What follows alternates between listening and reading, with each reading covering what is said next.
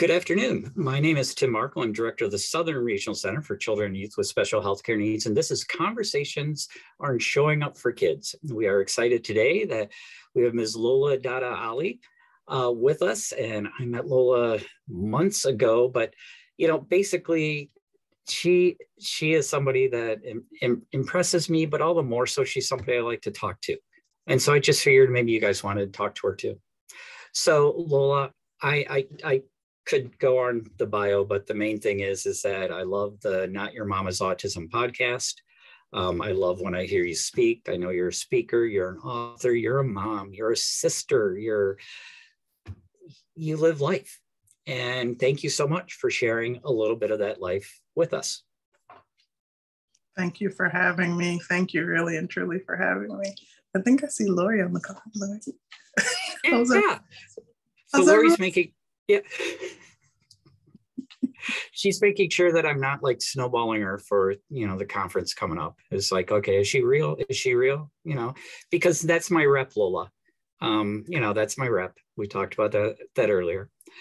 So Lola, I know that when I last saw you talk, and I know that we've talked a couple of times, but you use this phrase, brokering hope, and that you want to be a hope broker. And you look for people who want to be hope brokers. And that just fascinates me because in the world that I'm surrounded in, when I'm not with my friends or when work is going well, or when I'm not with my family, it seems to me this world could use a little more hope and a few more people brokering hope. So can you just, I give you full reign. If you want to just dive right in there, if you want to give a little bit of your background story, whatever you would like to do. I'm honored you're with us. Thank you again. Thank you all for having me. And maybe we should do some level setting in case people don't know my personal story. So I am on a multi-generational autism and disability journey. So what that looks like is I'm the older sister to an autistic and intellectually disabled man. We grew up at a time when people were still using the R word, where people were a lot less inclusive, a lot less kind. And we grew up together, and that obviously changes all types of family dynamics that I'm sure the Weissman Center is very well versed in helping people better understand. But it molded me in ways I didn't really understand at the time. I actually thought they were quite disjointed, but the older I got, the more I saw that, at least in my particular life, growing up with my brother would become the foundation of so many decisions in my life and so many really valuable life lessons. So growing up with my baby brother, I didn't know I would then become the mom of two kids on the autism spectrum themselves. I didn't know that one would not only look almost exactly like my brother. The family joke is that I somehow just birthed the daughter that my brother never had. They're very similar. She too has an intellectual disability. But imagine just my brother can be described as a somewhat burly, big teddy bear, but with the innocence of a toddler. And then if you could imagine now the female, more sassy, slightly more verbal version, but growing up in an era where she just has so many more supports. It is truly a fascinating journey that I'm on. And I think fascinating is the right word. Not perfect, not easy, I learned so much from my kids, and I learned so much from my brother, and things even growing up with my brother, I'm unlocking through the raising of my children. It's just the deja vu has deja vu. So we're talking about hope today. And I love the word hope. I find that word too, just having so many layers, because in the definition of hope, And forgive me, I'm a lawyer by profession, so I like definitions. Let me just read it off real quick. According to Merriam-Webster, it's desire accompanied by the expectation of or belief in fulfillment. And what I find so interesting about the word hope is that desire is a foundational component. It's an action. And not to be confused with toxic positivity. I'm not out here saying, oh, I'm going to fall asleep and become a size 2 and my children will sleep through the night. And Lola, is toxic positivity actually a thing? I don't know if I've heard toxic positivity before, but I love it. It is a thing. It's coming up in psychology circles because of the advent of social media, because we are becoming more and more pressured as a people, as a society. And this is across cultures, because I sit in this intersection of coming from a West African family, being born and growing up in the States. So I see this cross-culturally, and along my other friends. Of course, this is the time that the sprinklers turn on, so I apologize. But you see this across cultures of this need. There's a difference between putting your best foot forward and acting as though adversity never comes.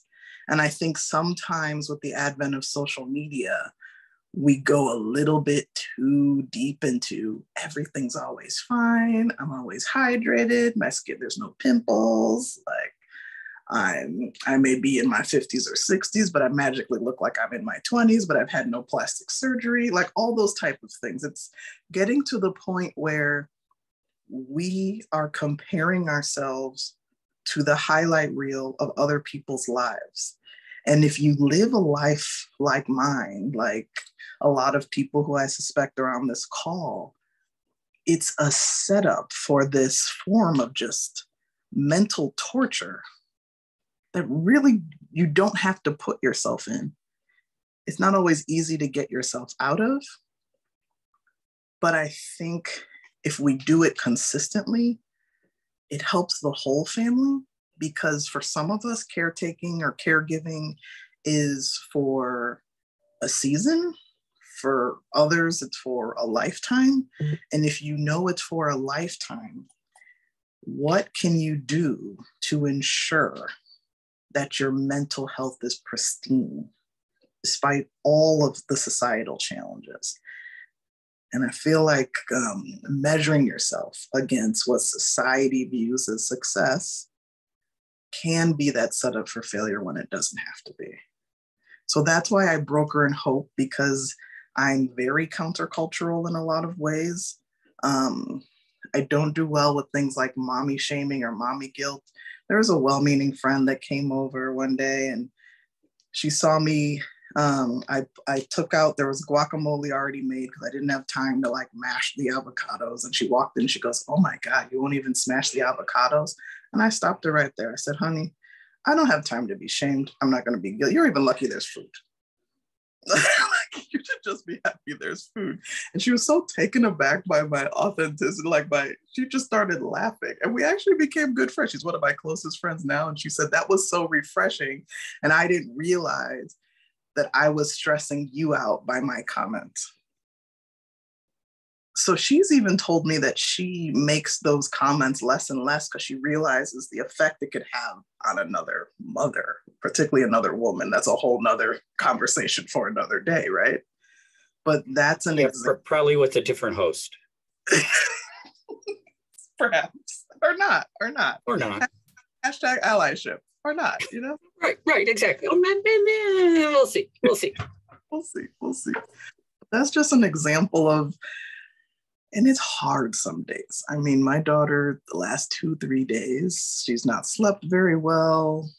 My coffee is definitely stronger than usual, but I try and find those 1 or 2 things in a day that keep me going, because I have in the back of my mind that this is a lifetime journey, that my ability to live this life as well as I can, given whatever restraints I have, helps out another human being.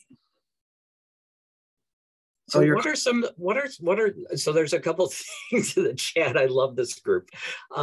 So I'm going to ask my question at the end, but somebody commented that toxic positivity is totally a thing, which leads me to believe that I'm getting older, and is often used by providers who think they're being helpful.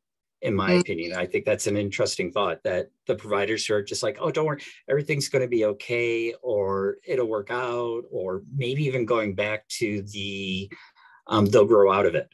Don't worry, you don't need to have any screening done. Also, Lori's coffee is usually cold. Totally understand that.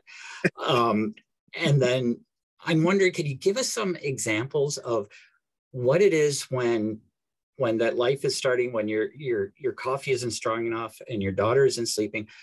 What are the things that you then grab a hold of to help get you through the day? I own that moment. I've learned in a really bad way that if you keep it in for too long, my body literally reacts. In 2019, I had to take a trip to the emergency room, and I can say this because I'm consenting. The lawyer me, I'm self-consenting. I ended up in the ER with elevated high blood pressure because I had been internalizing too much. So I have learned to own that moment and know that, okay, this day, at least in this moment right now, it's not good. And it depends on the time I have, quite frankly. I'm so attuned to knowing that these times will come that I don't always see it as a bad thing. I see it as part of the journey. So if I'm having a particularly rough day and I have the time, I will just walk into my closet, close the door. Sometimes I'll scream, sometimes I'll pray, sometimes I'll pray and scream, pray. I've learned to, if I have that ability to own the moment, I just own the moment. And I feel so much better. And then I just keep it moving. And it's worked tremendously. A good example, because I have about 75 jobs. I've joked with Tim in the past. My immigrant mom was very good at, my brother has multiple jobs too. I don't know why we do this, but I think it's like conditioned. So in the morning, my daughter had a moment. My husband and I actually had to leave our jobs and go tend to her at school. So we dealt with that situation, came back, and I just kept on legally advising my clients like the morning hadn't happened. But in the car ride there and back, I meditated, I prayed, I got myself prepared to go back into work mode. And again, just owning the moment that this was hard. And the more I've been able to do that, the more I've been able to navigate in multiple spaces. I've also, my no a-hole policy game is quite strong. So I've also, wherever I can, I self-select. I live in, I think, one of the more well-to-do counties in the state. So there are certain people that believe that they got certain places in life completely on their own and they're just magical. I try and stay away from those humans because I'm aware of, regardless of your ability level, we are all products of our environments. So I personally attest to, but for the grace of God go I. So I try and keep my tribe like that, whether or not they be where I live now, where I used to live in Wisconsin, Illinois, DC. I've lived in multiple places, but I try and self-select. I think that's a form of privilege. I get that you can't always self-select, but I think the older I get, the more I see the importance of, as much as you can, being around people who get it. And when I mean get it, some people live my life but still don't get it. I mean people who have the empathy capacity, if that's a term, to see how I live and embrace me, and see how my kids are and embrace us. So if you spend a lot of time wanting to look a certain way and act a certain way, but then the more I get to know you, those two things do not match, I should say, I start to self-select because I know that you probably won't accept my whole family either because we don't fit. this is Exactly. And that whole empathy capacity, Lola, I just love, because sometimes it takes a while to get to know someone where you realize they're not going to have empathy for you. They're not going to understand your life. They're not going to be able to feed your soul. They're not going to be able to be someone you can count on when you're having a bad time. They may commiserate with you and they may agree that it's a horrible time, but they're doing nothing to help you lift it up. And we can only have so many of those people in our lives before we get totally drained. exactly. We need life givers. We need those hope brokers who remind us that, yeah, it sucks right now, but guess what? Maybe in a minute it may not.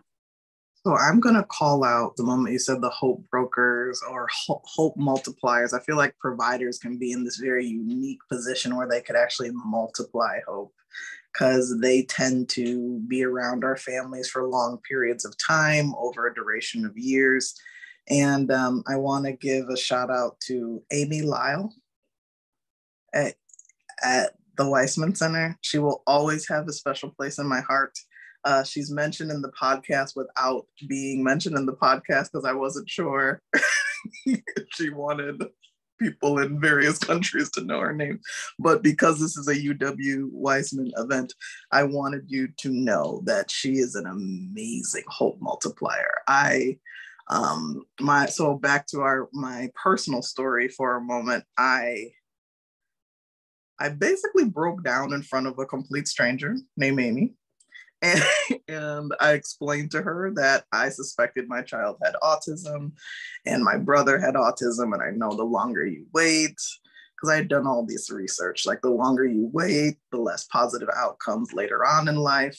And there was a 6 month to 9 month waiting list at Weissman at the time. And I broke down in front of her and I said, I can't leave. Like, I don't know what to do.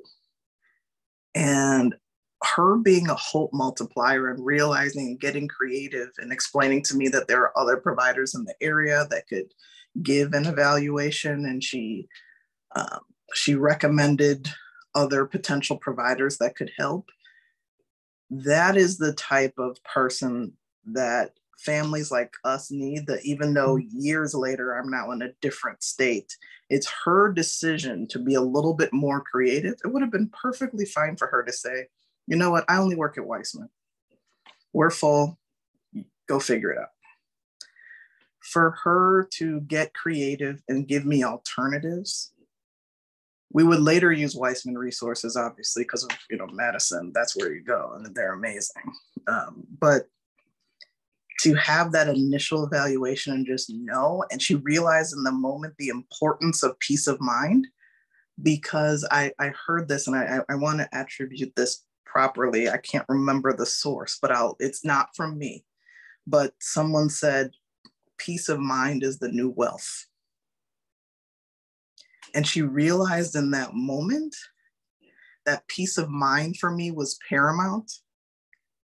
And she went the extra mile.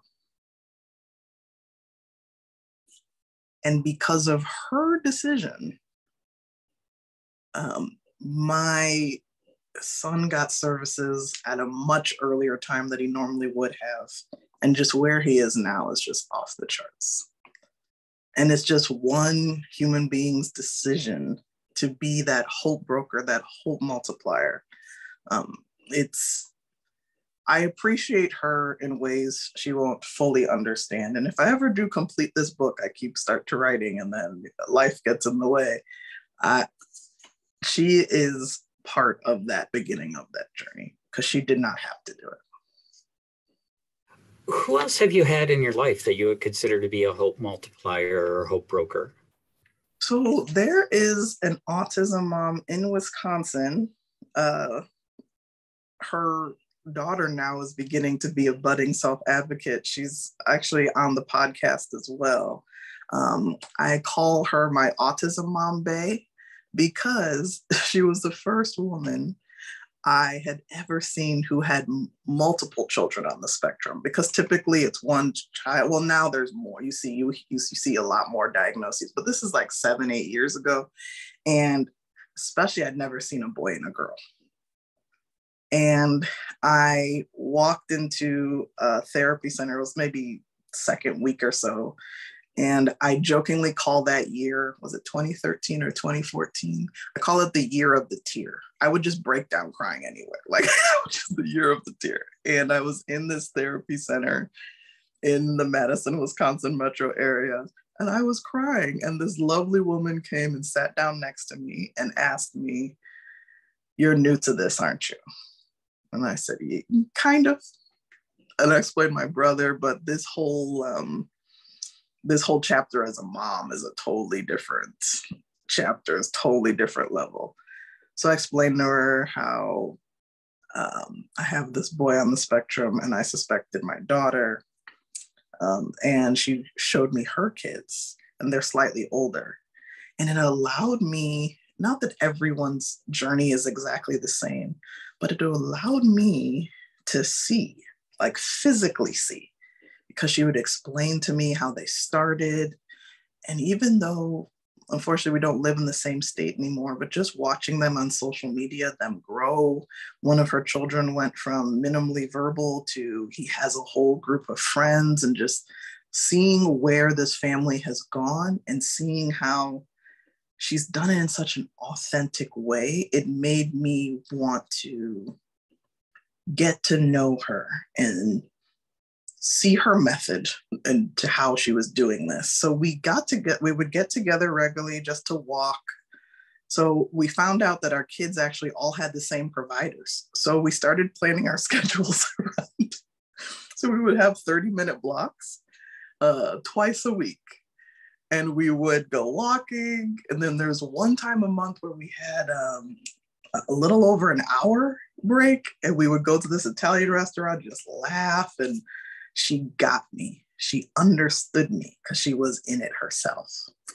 And that is another person who I will probably never, ever forget as a hope broker. And the irony of life is when you run into a hope broker / hope multiplier, years later, I moved to Texas and I had my own moment where I did the exact same thing to another mom. So I watched a woman drop off her child and I saw the look in her face. I could tell she was new to the journey, and almost verbatim, just like this woman asked me, I asked her, I said, "Are you new to the journey?" And she looked at me and she just started crying.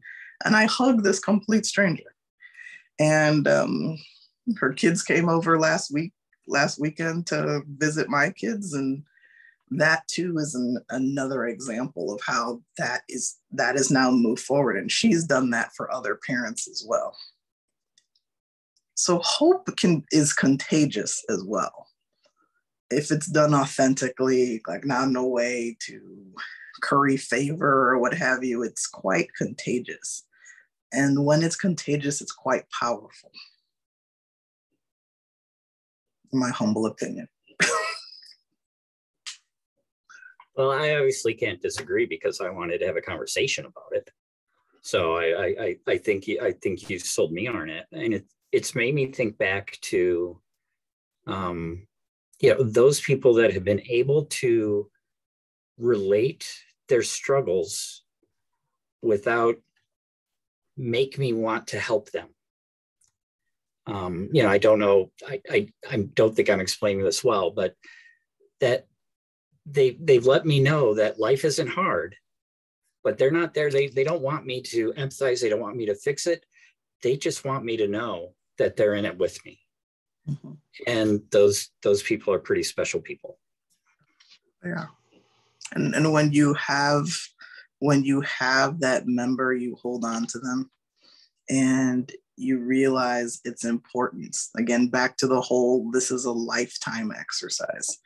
So the village structure may change a bit. Like we just found out that my daughter's teacher is now becoming a district-wide diagnostician.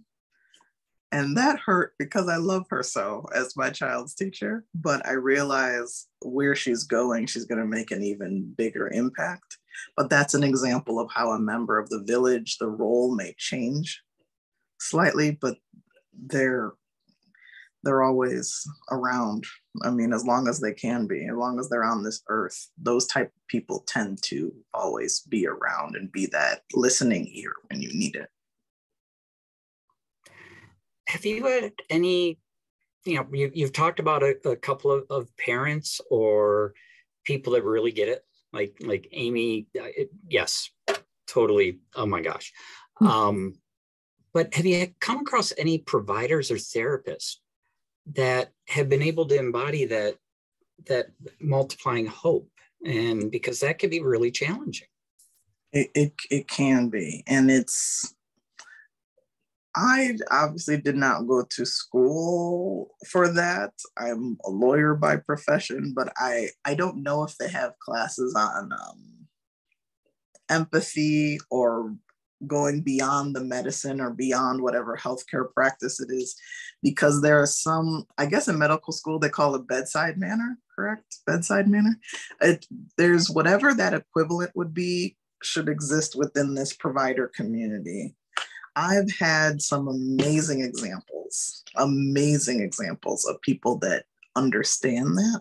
And then I've had some examples that have really made me wonder, did you choose to be in this profession, or was it thrown upon you? Like, what happened here? So examples of hope multipliers, we've definitely had them in Wisconsin for sure. Every single person, every single therapist that walked into either our little university apartment or that we met at a center, I thoroughly enjoyed the way they looked at my child as more than just a number, or more than just a number they can charge to insurance. I've had some situations where that may have not always been the case here where I currently am.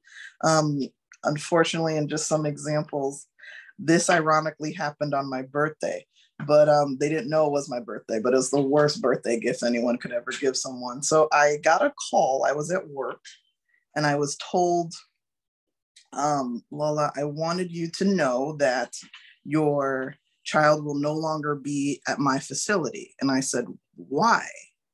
And they said, oh, we've been fighting your insurance for 2 weeks and we just can't deal with it anymore. So this is her last day. So you've been fighting insurance for 2 weeks and I'm just finding out today. And because you're tired, you want to drop her and you decide to call me and tell me.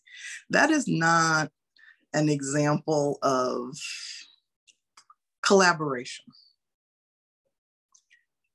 I think the providers that get that this is a lifetime journey for a lot of families, or this is a challenging season for families, tend to not only give better care, but they're contributing richly to the mental health of the family. Richly. And Katie put in the chat, relationship first, service delivery second. And I think that goes to what you're talking about, is that it's about that child and that family, and having that collaborative relationship is going to bring the outcomes. It's not necessarily the service delivery. It has to be based in that relationship. Yes. We've had some amazing providers that, again, due to insurance, we had to switch when we switched employers and switched insurance, but we still keep in contact with them today because of their understanding of the importance of relationship. And my kids actually think some of their therapists are like extended family members at this point. But again, I know it's not an easy road to be a provider. I very much understand that. But the more we keep the human in human services, I think the better off we'll all be. So I'm wondering, and I'm just totally going to dominate. So, you who are on the call, I really apologize. You do not get to ask any questions. Thank you so much for joining us. But Lola, I'm wondering if you could just give us a little bit more insight into how is there anything else that you do as you are trying to be that hope multiplier at the same time, life is bearing down. Because I think we can all sit there and go, oh yeah, that's who I want to be. That's who I want to be. And then the day takes a left-hand turn. And I'm like, hope? I don't know nothing about no hope. No, no, no, no, no. So how do you, besides the being in the moment, is there anything else, any other insights that you can share? Or do I just have to concentrate on that one and start to live it out? No, I did talk to a friend who she has a 2-year-old and realized now that her child may be on the spectrum, and she's going through the whole, finding a developmental pediatrician process. And she asked me I didn't realize I was doing this. And she said, Lola, you should be, how should she say it? You should be bitter, but you're not. Why? And I said, why should I be bitter? This is just, how can I put it? It's a way of being human that's often overlooked, right? So bitter isn't the word. If I'm bitter, it's more of society that puts blocks, puts these obstacles in my family's way in various areas. But how I get around it is just understanding the control in a lot of ways is an illusion. So I really do believe that I try and control what I can, and other things that happen along. Maybe it's just practice because I've been in this for 30 years. Maybe it's just practice. But I do think for me, it comes down to just understanding the life that I have and doing the best within the life I'm given. So yes, things are rough. Things are really rough sometimes, but that's what I mean by the owning it. And sometimes that looks like a sudden mental health day at work. And I know I'm privileged that I could do that because I've made myself like that transparent at work. It's getting to the point where if a child has an autism diagnosis, somebody emails me. So I think it's just living this for so long and finding ways in which I can help. And there are various projects in the back burner right now that I can't necessarily talk about, but I hope I can help contribute in a way that makes life a little bit more easy for families like mine and for self advocates current and future. And that's what keeps me going. Like the work I'm doing now, professionally as a lawyer, is way more in line with who I am. I work on legal issues related to the Americans with Disabilities Act now. I've never done that before. That just started in January. And the speaking I do and the writing I do, those are my outlets. And that's what's helped me the most. I'm trying to think of another thing that I do to keep the hope going. I did this, what I call a passion/purpose audit. Like, okay, take out the mother role, take out the sibling role. What have you always loved to do? And try and do that. So I've always been a writer, I've always been a speaker. So I'm now doing that within the autism realm, but it thoroughly gives me joy. So when other things are going south, I tap into those passions. And those are the type of things that keep me going. I don't know if that's a good answer. I apologize, but that's what I do. I think that's a great answer. And one of the things that is striking me now, one of the things that I'm feeling right now in the moment is the hope that I feel from listening to someone who journeys in a different way than bitterness and anger and division, but that journeys in a way of village and hope and relationship and community. And that having that knowledge that that exists, that there are people who live that way, is just so hopeful to me in looking at the world around me. And I think a lot of my journey is not, and again, because of the 30 years part of things, like I know the disappointment is there. I know that people will disappoint me because I've watched people disappoint my mom. I know that people will do really mean things to us as a form of ableism, even though I am quote unquote able-bodied, whatever that means. But you know, being a caregiver, you see it in a much more intimate way.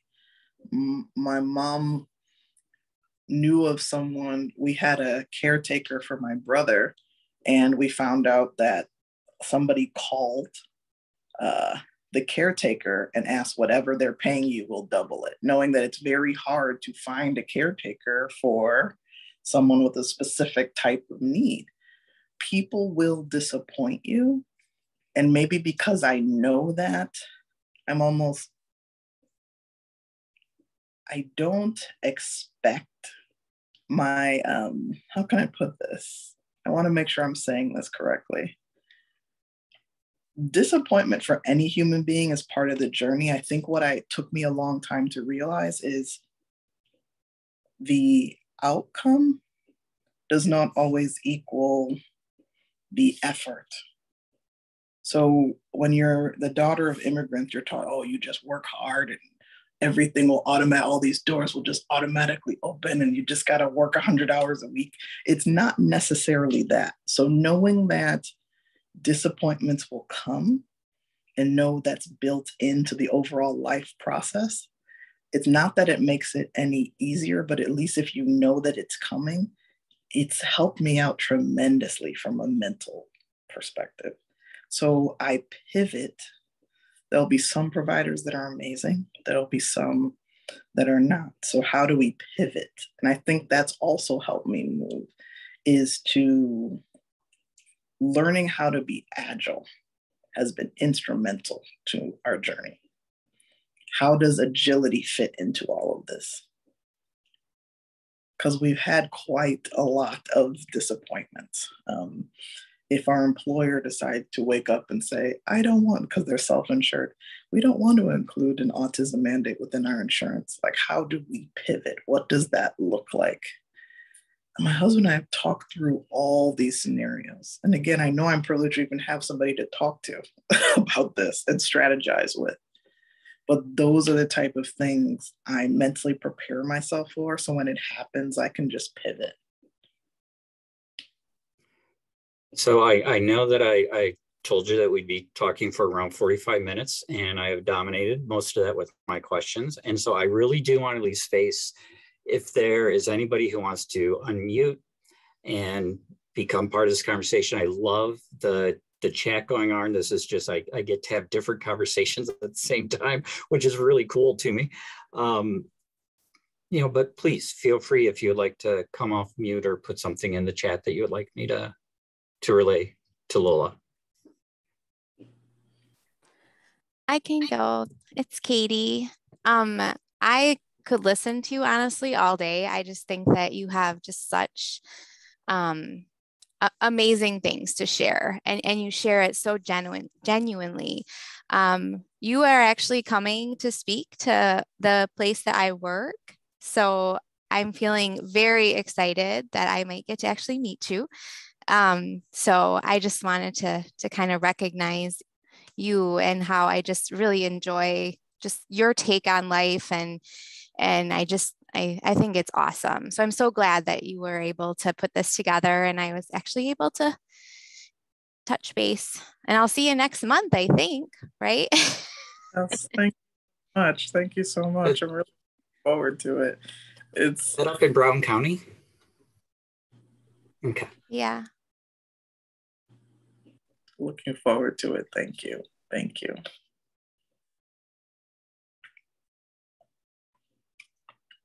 I really quickly, there's a quote that I kind of live by, which pretty much just talks about the underpinning of my life. I have a couple of them, but one is a Mike Tyson quote, and roll with me here, roll with me here. It's something to the effect of everyone has a plan until they get punched in the mouth, right? And I think a diagnosis like this, when you don't have the resources, you don't have the community, you don't have the village, and you now have to build it, it does feel like that initial like, whoa, what am I going to do? But once you fully understand the richness that lies beneath and realize part of the reason why you were so scared was because you know how society treats or will treat your loved one, in a weird way, it's more calming. It's like, okay, how can I do my part to make things a little better for not only my kids, people who look like my kids, people who act like my kids, people who look like me and my husband, people who have lived similar lives to me and my husband. Those are all the things that help us keep us on the average day more in the hope category than not. Not that we don't cry, not that we don't bleed, but I believe in leading while bleeding.